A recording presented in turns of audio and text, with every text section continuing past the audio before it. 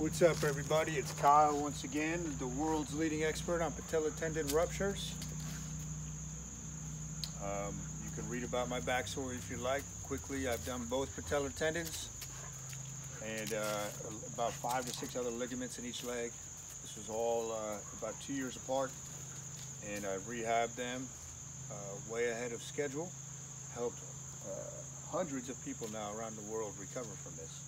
So that's one of the missions. When this happened, I said, okay, I want to be able to help other people that are going to go through this, because it was a very scary injury, because there wasn't any information out there on it.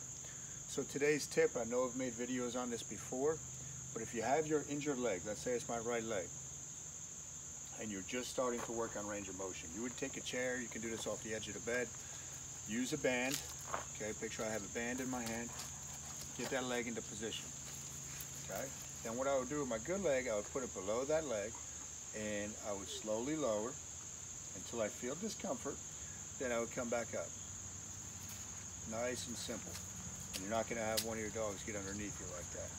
But down and up. And I would keep working the range of motion. Up and down, up and down. Start with 100 reps a night. Break it up however you want and keep increasing that. Just be consistent with it. In the next video, I will do that again with the wrapping, because a lot of people still ask me about the booty wrapping. It's just the next level of the passive range of motion. So if you have any questions on patellar tendon ruptures, please post them below. I'll be glad to get back to you and help you out in any way possible. And if you're interested in getting the manual, that is below too with the link. Peace.